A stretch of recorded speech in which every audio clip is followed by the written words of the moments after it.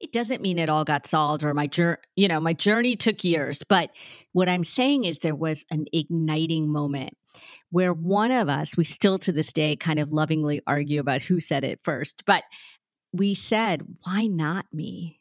Why not us? Why not Subin? And it wasn't this moment of like, what the hell? We're all going to suffer. Let's do ours, or nothing like that. But it was a moment of, why can't we live this life and figure out how to still teach our family that life is more than this smaller story that we may have been given or told? Why not us? And why not us? Because are we that arrogant to think that only humans who deserve quote unquote suffering get it? No, we've never thought that. So when we say why me, we don't mean to, but as humans, what we're really trying to rationalize is how we could have deserved something. And we realized in that moment, we don't deserve this and no one does. We're just human like everyone else. And we also deserve to figure this out. Then our heads went back into our hearts. We cried a lot more and the days got harder and harder. I'm not going to paint a picture that isn't true, but what I'm going to tell you is that moment was everything for us. My guest this week is Tanmeet Sethi, a board-certified integrative family physician, a clinical associate professor, and author of the book, Joy is My Justice. In this episode, Tanmeet opens up about how she finds joy and fulfillment amidst adversity. As an integrative and psychedelic medicine physician, she shares her experience of receiving a devastating diagnosis for her son Zubin and how it led her to explore new perspectives on life and happiness. She talks about the transformative power of unconditional love, and she shares how her son's illness taught her the true meaning of love without conditions or expectations. She talks about how she discovered that love has the power to bring immense joy and strength during the most challenging times. Tanmeet firmly believes that joy is a powerful force for healing and transformation, and she's dedicated to helping others discover it within themselves. I personally think that this conversation will touch your heart and it will certainly leave you with a sense of hope and possibility. And I encourage you to follow her journey through social media and her website and take a look at her book. It is super inspiring. Before we get into the episode, I wanted to thank my Patreon members, Tracy, Mickey, and Emily. All three of these ladies sponsor 2 episodes a month on the Patreon support page. That's the highest tier. Super thankful. It's allowing me to upgrade some equipment. It's allowing me to pay for some of the hosting. If you're interested in learning more about how you can support the Life Shift podcast, you can check out the Patreon page, which is patreon.com/the Life Shift podcast. And there are tiers starting at $3. And any member of the Patreon automatically gets entered for every t-shirt giveaway that I do. And I do these every time 5 more people join the Patreon. So we're just a couple people away. So if you want to help me meet my goal of 30 supporters by the end of 2023, I'd greatly appreciate it. But with that, I want to introduce you to my friend Tanmeet Sethi. I'm Matt Gilhooly, and this is The Life Shift. Candid conversations about the pivotal moments that have changed lives forever.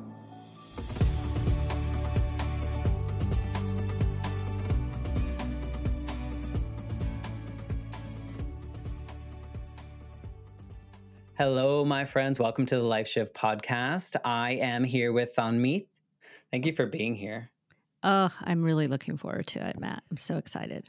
I appreciate that. It's such a weird space to be in as me with the Life Shift podcast, because I feel like my journey, if you've listened to any of the episodes, I think listeners have heard my personal episode. I think you've also heard that one. But, for so long in my journey after my mom died, it was like, I always felt like I couldn't share these things. I felt like society was like, no, you're a guy, so you can't be sad and you need to perform and you need to do all this stuff.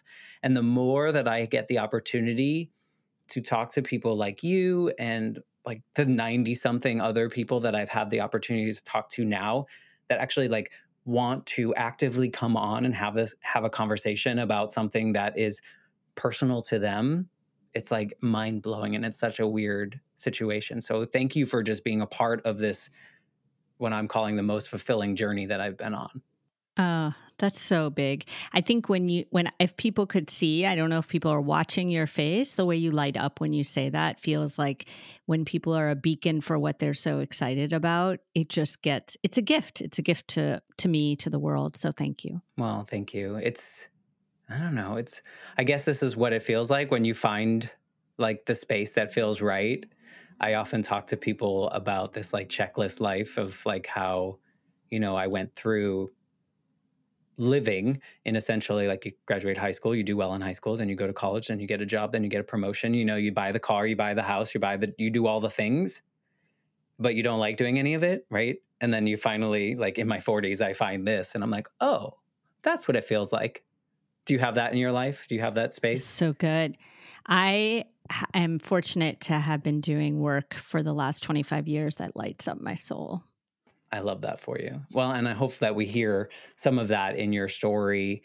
And, it's maybe before you kind of paint the picture of who you were before this life shift moment, maybe you can just tell us a little bit about who you are. It might divulge some of the secrets, but that's okay. I think Yeah. it's helpful to understand who you are and where you came from before we get into painting the picture of that before life. Oh, yeah. Thank you for asking. So I am, well, Tanmeet, as you all know, and I'm a mother to three amazing, challenging, beautiful young souls. And I am an integrative and psychedelic medicine physician. I'm a family medicine physician by training, and I've been in integrative family medicine for the last 25 years on the front lines in the hospital, the delivery room, the clinic. And I'm now shifting out of primary care to focus on my integrative work and psychedelic work. So I'm also researching psilocybin at the University of Washington, so doing psychedelic research. And I teach and I write. I'm a new author and I'm Congrats. a speaker. Thank you. So, all of my work, it sounds, I know, like I do so much, but really they're all on the same thread, which is really about this mission that I've been on for myself and for others to what I think of now is coalescing as understanding that I'm catalyzing joy. Well, that's a big lofty goal for you. And then something like something to live up to, like when you tell Right? people that, right? You're like, "Oh, now I got to deliver." I know. Now let's see how the rest of the conversation goes. But yeah. Have you just recently come to that, like condensing it down to that short Well, statement? as you know, I mean, my book is called Joy is My Justice, and this joy work has been really coalescing in the last 10 to 15 years through my work in trauma globally and integrative mental health and my own personal journey. But I'm realizing that my psychedelic work is just another extension of that, in that it's another tool to catalyze insight and bring yourself to joy and more thriving in your life. Yeah.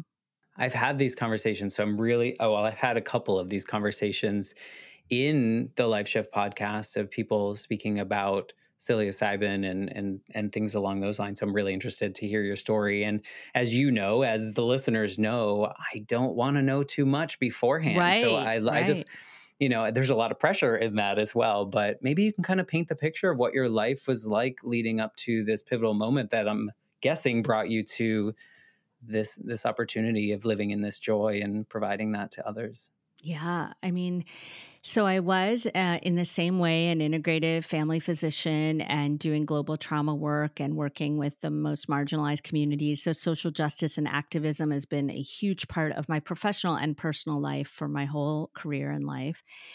And, I'm that kind of person who, when something's wrong, especially if someone's an underdog, I'm there to fight and I'm ready to fight. And it's probably because I felt like an underdog most of my life. Yeah. You always fight for what you need to heal from, right? Well, I think so. Yeah. So that was what my life looked like. And I had found a beautiful soul to partner with, and I'm still with him. And I feel really fortunate for that. And we were trotting along, but not mindlessly, really beautifully, and loving our work and our life. And I was on top of the world in some ways, and not in riches or anything, but in meaning and beauty. Did you feel that? I know you're going to No, go into I your don't story. think I felt it enough, No? right? Like Looking back, I don't think I realized how sort of good I had it, right? Then I became pregnant with my third child. And I was on top of the world, I knew, for that, because I had gone through years and years of infertility. And to get to this point of having 3 children felt like a monumental milestone. And I appreciated every second of that. But as I was 9 months pregnant with her, a month before the delivery, I received news that my second child, who was barely 3 at the time, had a degenerative and fatal illness. And it's Duchenne muscular dystrophy, which is like an ALS in children, in young boys. And, Matt, it was that moment of I fight. I mean, I fight back, but there was nothing to fight for. Even the doctor said, which, by the way, I'm a physician. Any doctors out there, don't ever say this. But the doctor said to me, I'm sorry, there's nothing we can do. And from his contrived narrow lens, that's true, right? It was a fatal illness, but I think those are very powerless words. There was nothing left to fight for. And I wondered, how am I going to do this? And I knew I could kind of muddle through, but I didn't want to muddle. I wanted to thrive and I wanted to have joy. And at that moment, I really didn't know how that would ever happen again. So getting this news of the diagnosis, which sounds very maybe coming from a textbook perspective, possibly as that doctor, not from a human to human conversation, but rather just like very here's the textbook response. There's nothing left in the book. The book. I think so, yeah. I mean, I would say it was a doctor to human conversation, because even though I am a doctor, in that moment, I was just a mother whose dreams were shattered. Right, but And did it feel like this? Was there sympathy, empathy? Was there any kind, or was it very just matter of fact? No, there was feeling, and Okay. and definitely he felt hopeless, which wasn't a good feeling. But I guess the reason I'm nurturing people to not say that if they're in that professional role is that, there is always something we can do. And that's where I stand now to tell you that. But at that moment, he made me believe there was nothing left to do. And I don't mean a cure. What time period was this? This was 14 years ago. 14 years ago, which I think, and I don't know anything about the medical field or space or how people operate in that space. I'm fortunate, I guess, in a sense that I haven't really had to deal with much of that in my life. I mean, besides losing my grandmother to cancer and learning that stuff, I didn't have a lot of that. But I also think in my own, not medical, but healing journey, 14 years ago compared to now is quite different in the Very. way people talk about things and the way people approach things. If you look back on that moment now, surface level, do you feel that approach was very typical of the time, in which a mother Yes. would receive something like that? It wasn't like what you do now with integrative things, and people weren't going on the edge or pushing past the edge, but rather like these are the typical things and this is all we can do. Yeah, I mean, that's a really good question. I think it's yes and no. I think, yes, it's very typical. And I think people are more open that there are more ways to do things now. And at the same time, medical education and training in how to deliver this kind of destructive, tragic news has not advanced much, other than the residents I teach or People that have experienced it. Yeah, I mean, we're taught in medicine, in medical school, not to give our patients false hope, not to give them a sort of rosy picture that isn't available. Now, you can see the logic in that. You can see the truth in that. I mean, you don't want people to think there's something that isn't there. At the same time, and I talk about this in my book, the same time, hope is bold action innate in our body. It's why we get up every day. It's not ever false. I was taught by a mentor later, never is hope false. And I believe that now, because to hope for a better tomorrow, you must acknowledge that today is not okay, that today is not what you want, that today is lesser than you hope for. And so to get up again tomorrow and face the day is hope in action in our bodies. And in that moment, I think a better, more truthful thing to say would have been something like, I am so sorry. There is nothing in my medical toolkit that I can offer. But what I can offer is that there is always a way to live with gratitude, love, and dignity, and to have a life that feels good for you and your family. And I want you to know that now. Well, let's just put that in a capsule and share with everyone in every field, because I think there's so much power in that.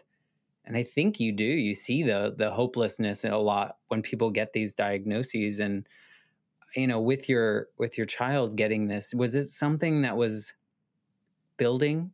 Like, did you know something was coming? Or was this like out of the blue kind of moment for you? Because you're describing this life of fulfillment, I guess, maybe. Or you were checking the boxes, whatever your boxes were. I don't know if you subscribe to what I did, of society telling you had to have X, Y, and Z, but it sounded like you were fulfilled and grateful for the experiences. Were things leading to that? They were challenging with him. He wasn't leading up to his normal developmental milestones. And I knew in my heart something was wrong, but nobody really understood what. And it seemed like it could be something you quote unquote grow out of or get better from, that you could, just because you walked late doesn't mean it's a big deal, or, and on and on. And I always knew something was wrong, but you don't want to believe it. Because and it's probably weird too, as being a medical professional with all that knowledge and understanding and whatnot, but then also just being a caring mother. You have these like opposing forces almost at times, where you're like I know, but I don't want to know. Like I have this hope.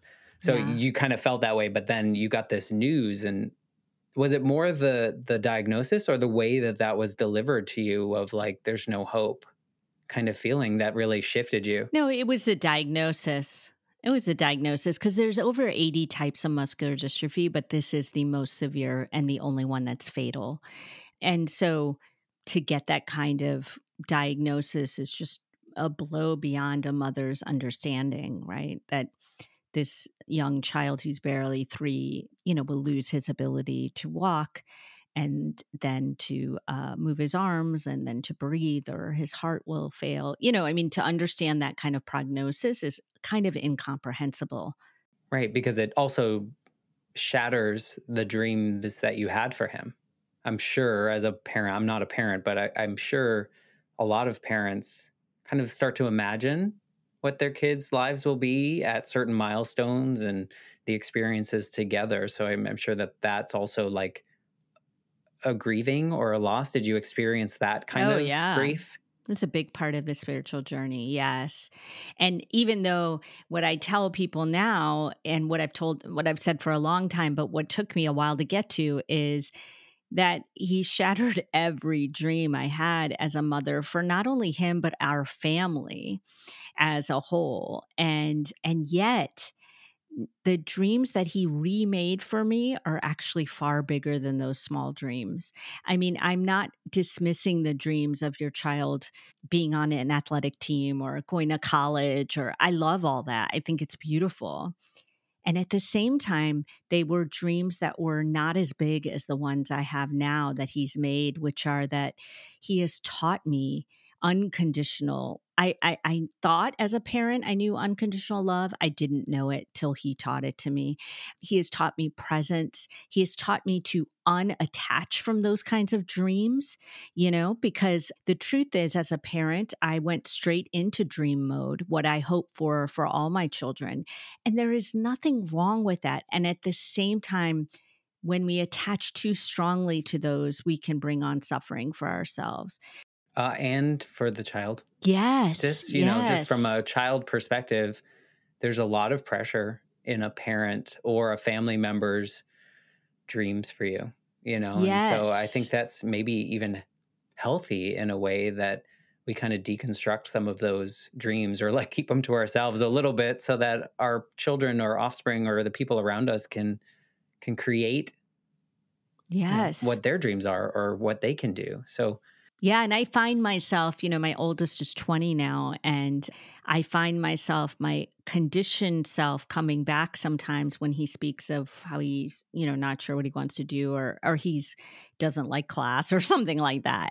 I find my conditioned self kind of like a moment of like, oh, is he going to be okay? Or is he going to figure out what he wants? And it's hard to have a mother who like, I think I did the best thing in the world professionally. I think I've fulfilled every purpose I had kind of thing. Like, how do you live up to that?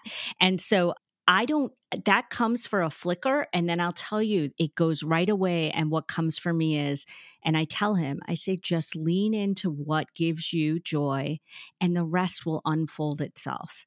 And I know in my heart that although he may struggle by definition of what somebody else may think is success, or he may succeed as what someone else thinks is struggle, it's all his own, right? It's not mine to contrive or figure out. So that's a gift to live in that. So when you got this diagnosis, like what changed when you walked out that door? How did, because, you have this, I don't want to say idyllic, but you have this like life that felt fulfilled. And then you Yeah, walk out that door and it feels like a different life. very. Well, that moment when the doctor said that was actually 2 days later. What we got first was a phone call, and my husband called me at work and told me to come home. I describe it in much more detail in the book, but it was quite a scary day when he called me. And when he called me and I came home, we knew that he had something. We knew he had muscular dystrophy, and because of the blood test, we knew it could be really bad. We didn't know how bad till the Monday, or I'm sorry, 2 days after that. But when we got that news, I'll tell you what happened was actually, I mean, I'm not saying this to contrive it. Now I'm realizing it was a life shift moment, is that we had our head slung in our heart on a porch bench together. Our kids were at school. We were sort of like, how did this happen? What happened? What, kind of hit us today? And we found ourselves invariably, inevitably doing the why me, why us, why Zubin, that's my son, why. And there was a moment in there that was the life shift, honestly, which it doesn't mean it all got solved or my journey, my No? journey took years. But what I'm saying is there was an igniting moment where one of us, we still to this day kind of lovingly argue about who said it first. But You're going to um, say it's you. yeah. And I don't know actually, but we said, why not me? Why not us? Why not Subin? And it wasn't this moment of like, what the hell? We're all going to suffer. Let's do ours, or nothing like that. But it was a moment of, why can't we live this life and figure out how to still teach our family that life is more than this smaller story that we may have been given or told? Why not us? And why not us? Because are we that arrogant to think that only humans who deserve quote unquote suffering get it? No, we've never thought that. So when we say why me, we don't mean to, but as humans, what we're really trying to rationalize is how we could have deserved something. And we realized in that moment, we don't deserve this and no one does. We're just human like everyone else. And we also deserve to figure this out. Then our heads went back into our hearts. We cried a lot more, and the days got harder and harder. I'm not going to paint a picture that isn't true, but what I'm going to tell you is that moment was everything for us. And it still lives as the defining moment for the two of us as our parenthood. For me, it was what I call in the book actually an embodied micro resistance. It was a moment where I, in my body, felt no, I have something to fight for. It's myself, it's my family. I mean, that's so powerful and something, this is going to sound so terrible, something that I personally can't understand. Like it's so, and I think there's a lot of people in my position where, and it's probably societal conditioning of some sort of this, like you said, we like, how did I earn this? How did I deserve this particular thing? And having experienced, depression and not clinically, but that feeling, depressive moments in my life and anxiety, I personally never had those light moments. It always felt to me so much easier to stay in it, to stay in that feeling, because it was like weirdly comforting. Like, it's so weird to say out loud and to say for everyone to listen to, but it was like, I just can't. I wish I could have a light bulb, not a light bulb, but a light in the dark. That there's just something there. And I know you said it wasn't like as soon as that happened, everything was roses and our lives were back to wonderful. But you have that thing to hold on to. Like, oh yeah, I can. That me inside is holding this torch, and we can light this place up and we can go the direction we need to. I know you're not ready yet, but I'm still here, kind of feeling. Yeah, I think that's true. And I also think, though, it's a yes, and that I think those light moments just allow the darkness to be what it needs to be. And so it isn't that they fully light it up, but that it makes the darkness more not understandable, but more comfortable, because you can see that your humanness is still there. I mean, I commend you for one, remembering that moment, right? Because I'm sure there were a lot of things that happened after that that you had to go through and probably fight for and fight through, which we'll talk about in a minute. But I'm curious, is earlier in your life, in your upbringing, did your parents instill things like this in you? Did you feel like your upbringing was supportive in this way, that there is a light side to everything? Or was it a fight growing up? Because I feel like if you're not conditioned, or if you're not like taught these things, it's really hard to manifest them. Yeah. I think that yes, and I think that It's very doctor of you. I know, right? No, it's not, it's just that there's no binary, right, in this, in anything. And so my parents say that I'm nothing like them, so that's one thing that they say. And my culture is very woe is me. So, especially for a mother of a suffering child, I should not have joy. I should not be reveling in my life, right? That feels like you're not a good mother. So I have that conflicting limiting narrative coming at me. But what I do have is what I believe is sort of epigenetics in my ancestral DNA. And I talk about this in the book, is that, trauma lives in our body. We know that through much science and the work of wonder expertise like Bessel van der Kolk and others.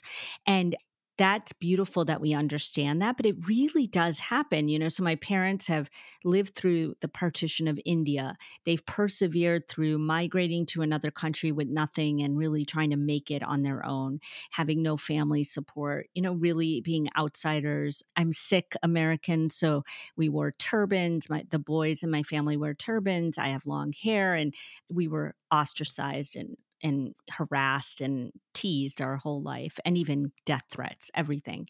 But I think that perseverance and persistence is part of my DNA. And even in my faith, there's a phrase that I talk about that's called Chardi Kala. And it really at its heart means eternal optimism no matter what. Finding the power of your joy no matter what, because our faith and our people have been persecuted through centuries. So I think there's something in my DNA that knows that, you just keep fighting. But I did have conflicting messages, and I talk about how I think we all have our own limiting beliefs around joy, that we don't deserve it, or that we weren't allowed to have it. It might be frivolous or luxurious, self-indulgent, or in my case, not respectable for a mother to do that. And so, or how, we shush tragedy in my family. Like, we don't want to talk about it. We don't want to make people upset. And that's not how I've chosen to rewrite the story. I'm rewriting the story differently because I don't want my children to not be able to talk about this. You said you can't understand. I can't even understand what my two other children are living through. Right. I've never been a sibling to someone who will die. And I've never watched a sibling, decline and die. So their path is very intense. and they're walking it, and it's not easy. And I, do what I can to shepherd them through that, but I don't understand it fully. All I can do is try to connect to it. No, it's fascinating and inspiring and so interesting. I mean, it makes sense why you lean towards like social justice, why you lean towards advocacy for, and you said it yourself, like people that are perceived the underdog or someone that doesn't have, whatever available to them because of their privilege or lack of privilege, whatever that may be. It makes sense because of, your family and the things your family experience. And then I think it also makes sense as to why you would want to have that light, to why you would want to fight what the system tells you is the definitive answer, right? Is that, Yeah, I think you're completely astute on both those things. And I think that also, where I've come to in my life is what choice do I have? I'm not a superhero. I am just a human, a mother, and a human who wants to feel better, who wants to know that life has more goodness than those darkest moments I've experienced and still experience. so how did you move forward through? I mean, you said you had the light, it was there, it was something you could hold on to, but things got much darker and much more challenging. And, but that was Yeah. probably like your anchor of some sort, that light. That was an anchor. And then, I really just basically went through a lot of darkness and decided I need to figure this out. I need to figure out how I'm going to do this. And I turned to tools that's how Joy is My Justice, the book came, is I also work with people with very complex mental health and trauma histories and around the world, actually. And I have witnessed and cultivated an understanding of the capacity of the human spirit and what we are capable of. And It's a lot. it's a lot, right? You lost your mother at such a young age. But I compare it to other people's stories. I'm like, my story is nothing compared to some things that people go through, but we shouldn't compare. So I think you're right. And I also think like my story is not the worst story in the world. There are many worse stories. And mine is also not the easiest, just like yours. You could say that. But I think when we get into the hierarchy of suffering, we then give it too much power again. And so we've, created another power system.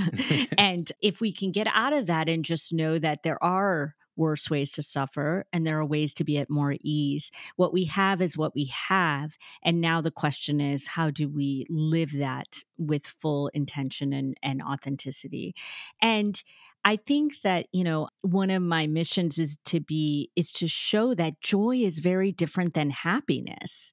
And I thought I couldn't be happy again. And I think that may be true, Matt. I think most of my days aren't happy.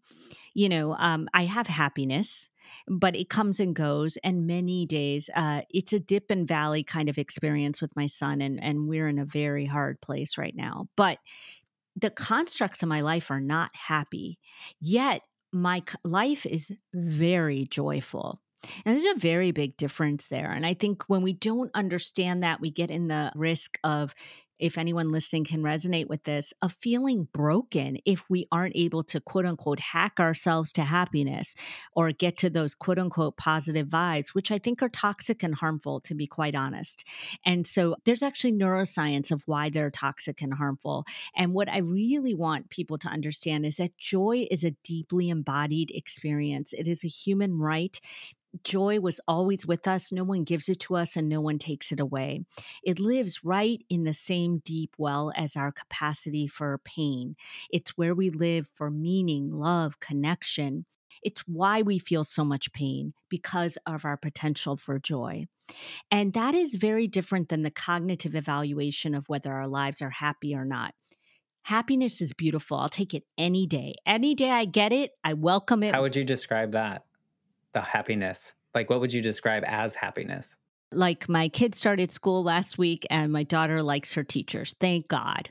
Okay. Compared You know, to a joyful moment of, compared to a moment of my son who we're speaking of, or my daughter coming home and telling me that something really moved them in their heart. And even though it made them sad, it brought them to us understanding of what someone else's life might be like and helped them open to their own pain. I mean, that is joyous as a mother, but it's not happy. I mean, Right. you know what I mean? There's more Like, of an element of like fulfillment of some sort in the joy. Is of that the where meaning, then the connection, okay. right? So it's how I can have many times caregiver exhaustion and fatigue, and then someone will reach out and connect with me and support me, and I know that I'm held and that I'm loved and not alone. That is a joyful moment that is different than the happiness of a good nap that I finally got, which is also, there's Lovely. overlap, right? There's Right. overlap. I want both. Yeah. But even if my day can't be happy, I know every day I can touch a moment of joy. Just a moment.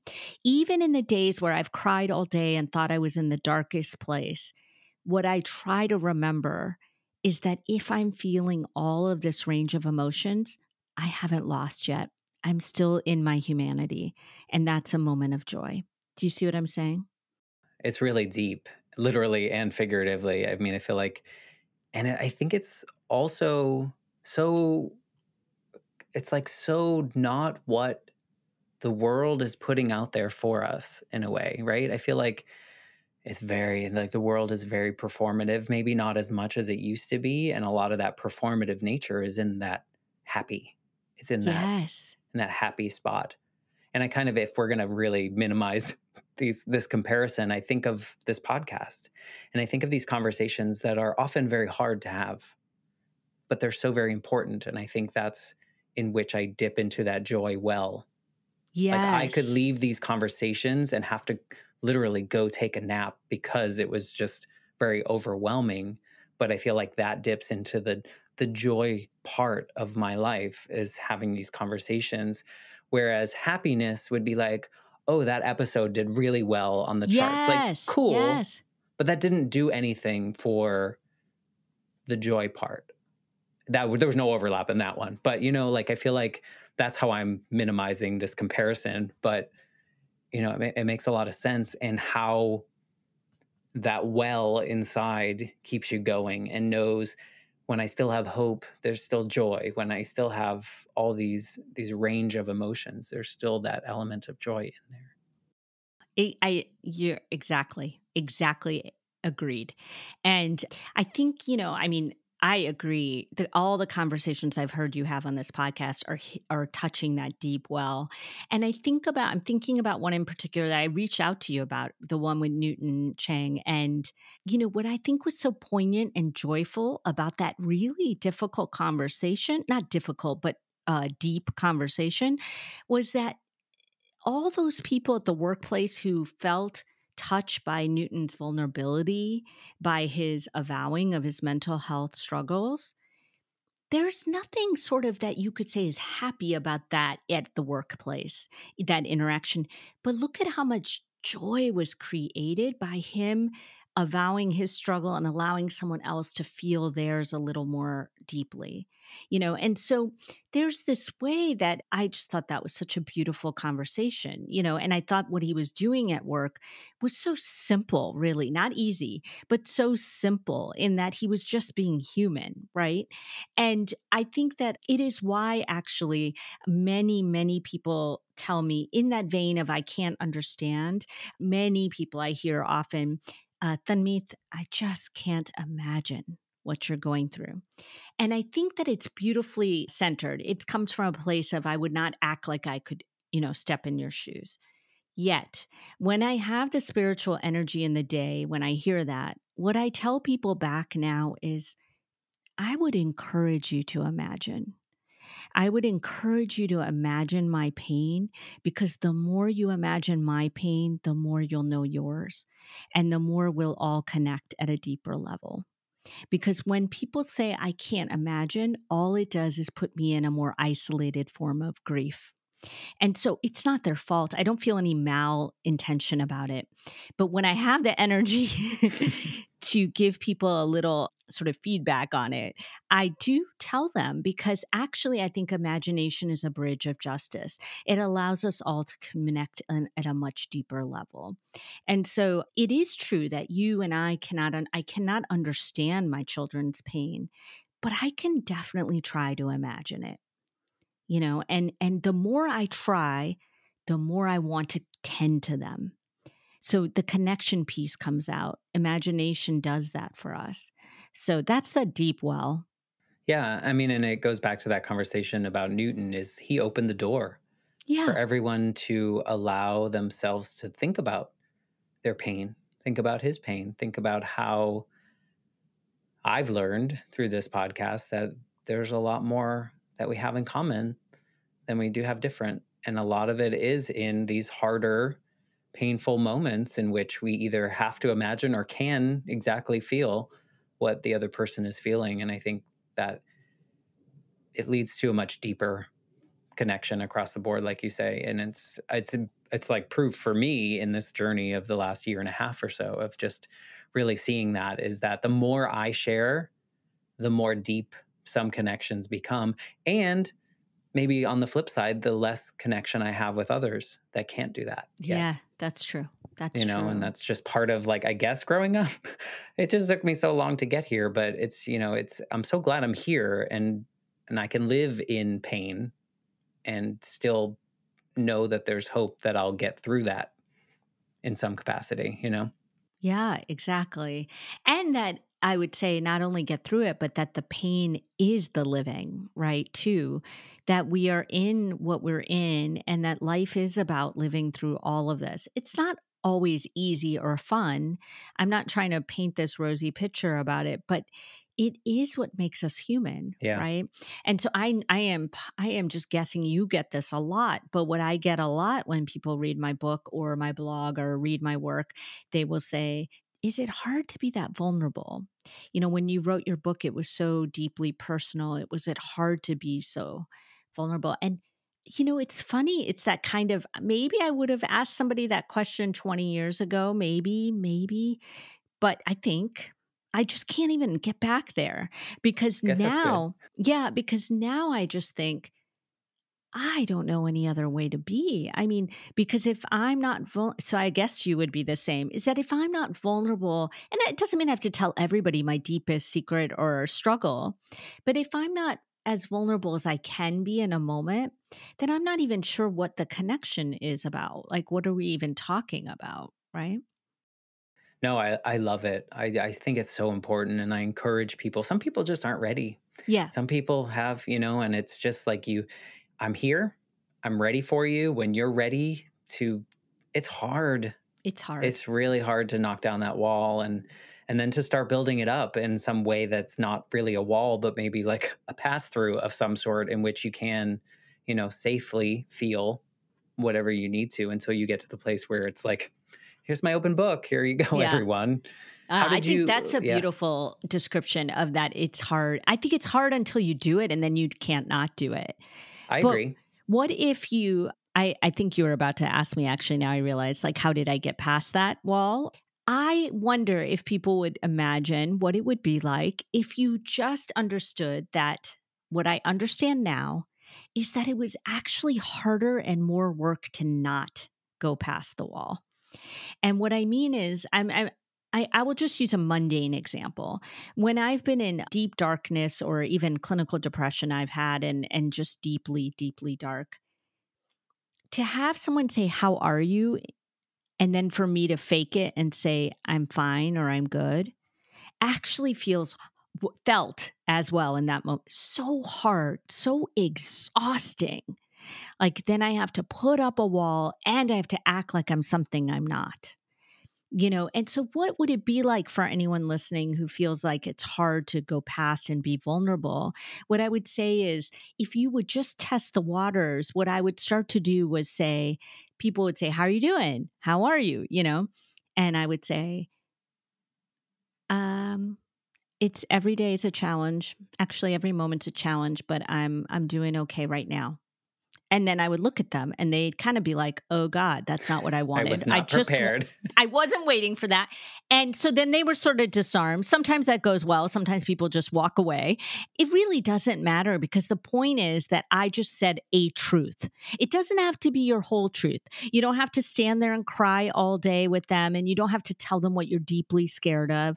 But what you can do is own to the fact that you're not doing as well as they think you're doing. And if they're ready to talk about that, and what if they are and you're not, then all you have to do is say, I don't really want to talk about it, but thanks for asking, and move on. And what I would say is try it out and see what it feels like to not hide all your truths. Mm-hmm.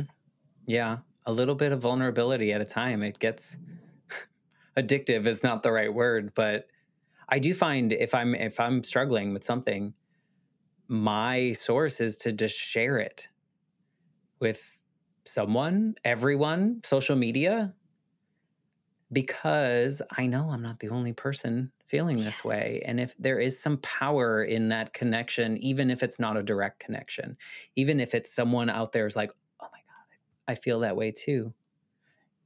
You somehow feel that.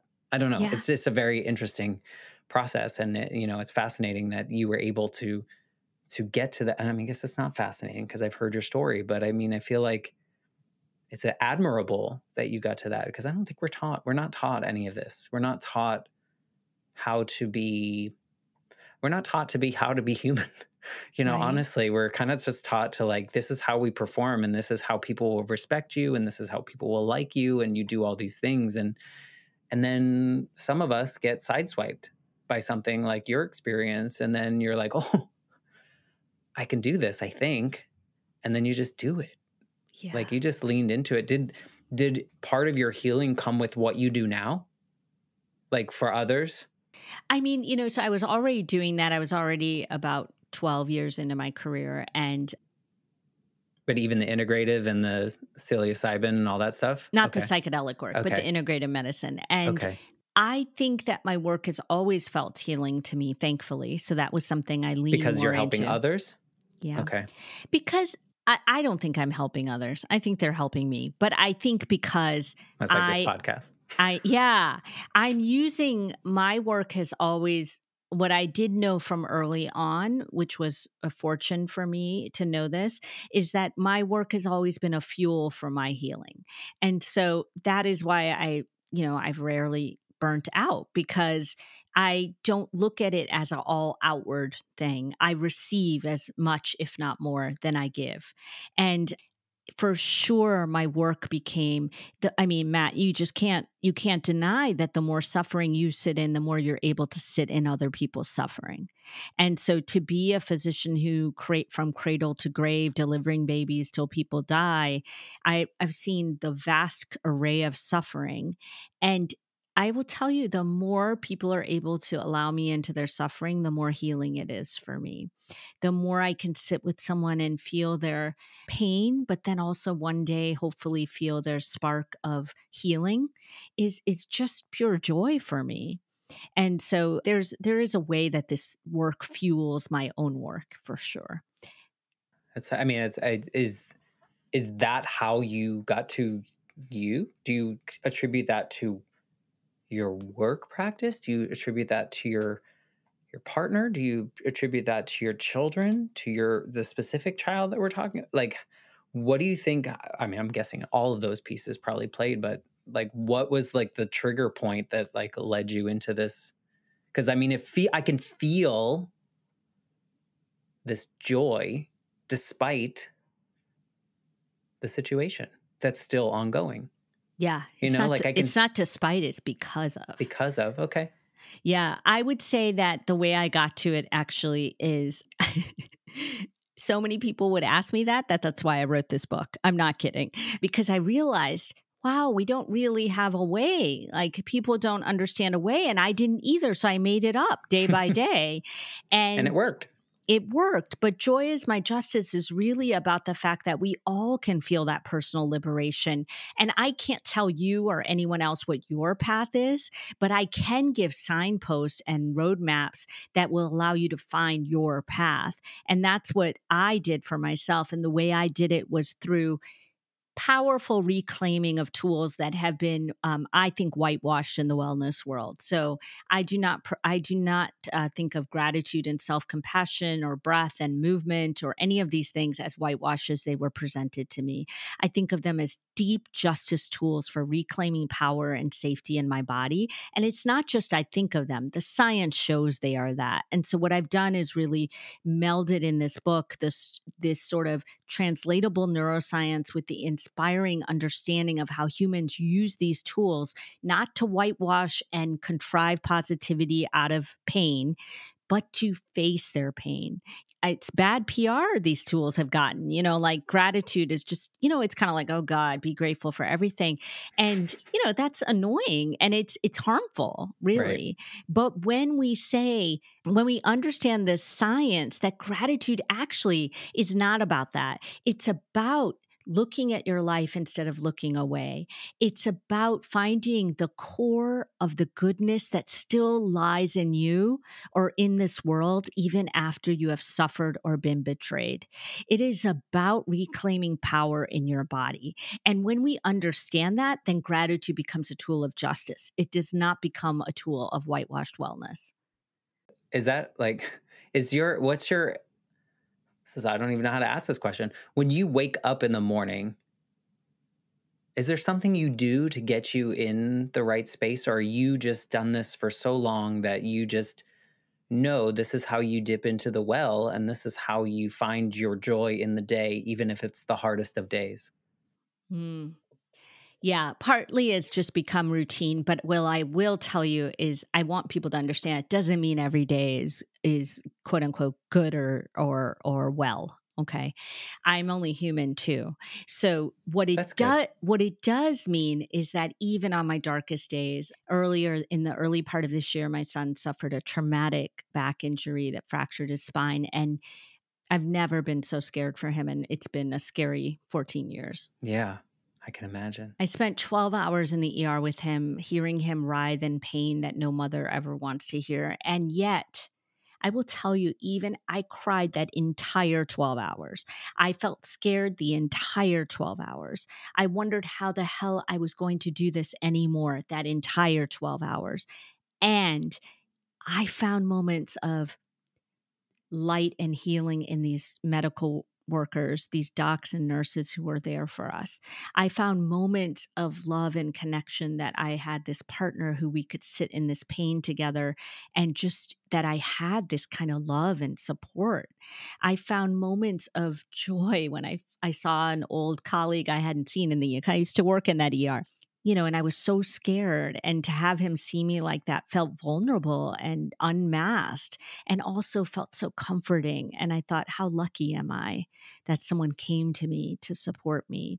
I use these tools impeccably daily throughout, and they save me and also help me thrive. And they have become quite second nature. Yet, I can wake up and get lost in a scrolling rabbit hole on my phone. Do you know what I mean? Yeah. And so am I going to tell you about some super morning routine? No. What I'm going to tell you is that I have to return home to myself over and over and over. But that's the practice. It's not about perfecting it. It's not about being joyful all the time. It's about understanding that joy lives in me and waits for me, and it will come back to me no matter what. Yeah, and it sounds like it's an active process. It's something that you sometimes will do innately, and sometimes you will have to remind yourself Yes. that it's okay.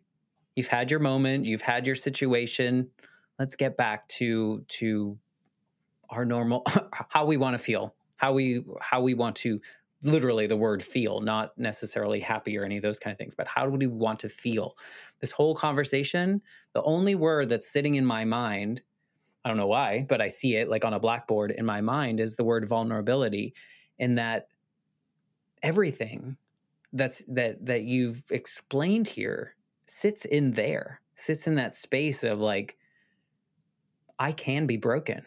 Like it's possible. And that's okay. Because Yes. that makes me me. That makes me human. That gives me the ability to have the joy, the pain, all the things that make me.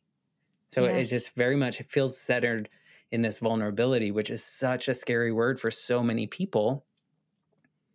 But me, this version of me, feels so much power in that word. There's a lot of power in being vulnerable against societal expectations or norms or whatever people are telling us to do. And it's like, that's how you find, or it sounds like that's how you remind yourself of that joy that exists, is Yeah. just by like feeling, like just being.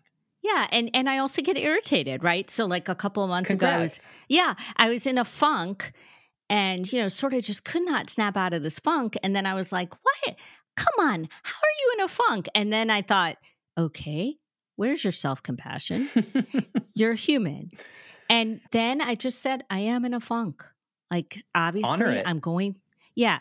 And then I just felt into it and I let it be. And it lasted longer than I would have liked, but it lasted as long I as it feel that. needed to. Right. Yep. And I mean, believe me, some days I just want to stop being deep and I want to go, like have a drink with someone and talk about nothing. But this That's is what okay gives me too. joy. Right. That's okay Right. too. But this is where I live. You're right. And I always tell people I don't swim in the shallows. Like I just can't do it. No, I feel like I'm very similar. What I've learned in this grief journey and closing the door on one and then having the opportunity, I say, to really be around my grandmother in her final years and final days and final hours and final minutes and seconds. When people are facing something like that whole thing, I can't imagine XYZ. The only thing I can tell people now is allow yourself to feel however you're feeling at any moment in time. And it's really served me well in moments of funks, like you say. It's like I say it out loud. I'm in a funk. I tell the people around me, hey, not feeling so hot. I'm kind of in a meh mood. I'm fine, but I'm going to let this play out because something's happening. Something's moving through, and I honor that. I honor myself. And it's a good place to be in. And it feels Yes. like I understand you in that way of life is messy. Life is really messy. But that can be okay at times too, because I think, like this allows us to dip into that joy. You know, Exactly. I'm really. I know we're kind of getting close to the time, but where does the psychedelics play into that? Does this play into your own personal journey, or did you just feel there's another realm that we need? Not realm, not in that way, but there's another space that we should be looking at for healing. Yeah, it's become another way to catalyze that joy. I mean, for me as well as for patients, it feels like I've taken care of such complex mental health, addiction, and trauma for over 2 decades that I have never felt so much hope, honestly. And I don't feel the medications we have are woefully inadequate. I don't think psychedelics are a magic cure for anything, but I do think they're a potential for people to shift insight and perspective and find what they need to do or feel to get to a better place. They're full circle for me. They bring together all my plant medicine, spiritual work, trauma work, integrative, it's all coming together, the social justice to fight for access for psychedelics and really to fight against the racist propaganda that suppressed them in the first place. So it feels It's full like the final circle. puzzle piece. Maybe not the final, but Yeah. I mean, who knows? I yeah. myself have gained much healing and insight as well. But that came later in my journey because I'm one of those kids who grew up with the fried egg on drugs kind of thing. And, This is your I was brain. like, I'm not messing up my brain. And now I realize that was racist propaganda. But whatever. I'm back. We Yeah, can that's a learn whole again. other battle that you have to. Yeah, no, I asked that because I think like my fourth episode, super early in this journey, I spoke with a friend of mine who, I don't, cure isn't the right word, but essentially got rid of her chronic PTSD through not micro, but like proper, like read all the research, chose. Also, weirdly, this psilocybin like fell into her lap at the right moments in her life as well. Like people randomly had it and she was like, okay, I've been doing research on it. I'm going to measure, I'm going to weigh, I'm going to do the proper protocol and whatever.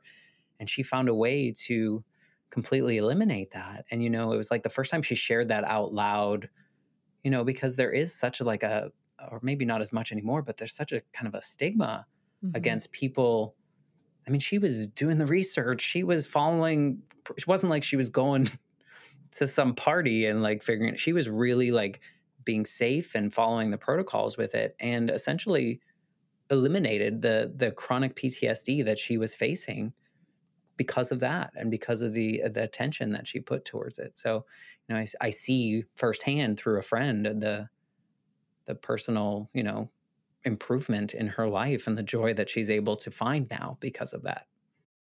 It's so powerful. And in the same way we've talked about, I mean, holding space and guiding people through those journeys is has been a deep well of joy for me. It really just lights me up, and it's a great gift. I feel very, very fortunate. I like to kind of bring these conversations to a close in a way that, like, if you, this version of you, knowing what you know now, could go and sit with you and your husband on that bench, is there anything that you would want to say that would kind of help you guys on your journey?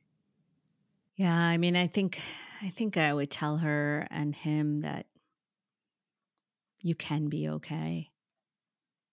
That this too can be okay. That this life can be all right no matter what. Because it felt like it had ended. Yeah. And it's funny, I've heard you ask people that question, on your podcast. And I thought, oh, he's going to ask me that. And then today I heard it and I could not remember a thing that I thought of. So it just really came to me now that you are okay. I really, truly, badly wanted someone to tell me that it's all going to be all right. And no one could and no one can, but I could have. So I would go back and say that. This is super weird to put out into the universe, but I wonder if you did. I wonder if Mm. you did in some way, if you were that light, or if you were that why not us voice that, Like, where did that come from, right? I know, so like time I travel here or know. something, like some weird universal thing. This is totally not me. See what you did to me. I But, know, I but think yeah, like you're where right. Who did, knows? if you're sitting in the darkness and suddenly some kind of light comes out, like where does that come from? I think a lot of people can relate to your story and find, I don't know if inspiration is the right word, but like hope. I think maybe hope is the right word, or an understanding. I really like what you had to say about happiness versus joy, and really finding what is that joy in our lives, because I simplified it down to this podcast, but I truly feel like there is that difference. There is that difference in feeling, and I thank you for opening my eyes to that, because I think that will move forward with me in this journey, not just with the podcast, but just in life through, as I continue to heal the things that I didn't know still needed to be healed. I It's know. forever like, oh, I thought I closed that door. And it, like you say, when you work with your patients, then a lot of it is helping you, and maybe even more so than you're helping them, like you pointed out, and so I think we're never really done, right? Never done it. That's why they call it a practice. Well, fair. Thank you for being a part of the Life Shift podcast and for sharing your story. And I just really appreciate your vulnerability and your joy and some of the happy parts. Oh, no, I really enjoyed this. It was a deep well of joy to have this kind of organic conversation with you that really moves the sort of concept in my body even deeper, right? And so every time I can do that, it's really a beautiful gift. Well, thank you. If people want to connect with you, we'll definitely give all the links that you say, but what's the best way to like get in your orbit, check out your book, do all those things? What's the best way? Yeah, I mean, the best place is on my website, which has my book and bonuses and a joy quiz if you want, which I actually really love. I just made it to give people a portal into where their next step might be. And I'm most active on Instagram, and I love hearing. I have found so much joy in connecting with people on there that it surprises me because I don't love social media, but I must love it because it's really been fun. And I love hearing from people if they had a takeaway from this episode. I love hearing that. Just people reading the book and reaching out. It's a beautiful thing. Well, now that we've had our conversation, I'm able to read your book because it's like one of my rules. I don't read any books or learn I anything know. about This is a anyone. So, risky, vulnerable podcast in that way. for who, Gosh. me? I think Yeah. so. Yeah. Well, I appreciate you. Thank you so much for just sharing you with the world. I think it's super important. Thank you so much. Yeah. And if you are listening and you're enjoying the episode, I'd love it if you just share it with someone that you think might need to hear what we talked about today or this episode, any episode, the show, whatever it may be, helps a little indie podcaster like myself. So thank you again. And we'll see you next week with a brand new episode.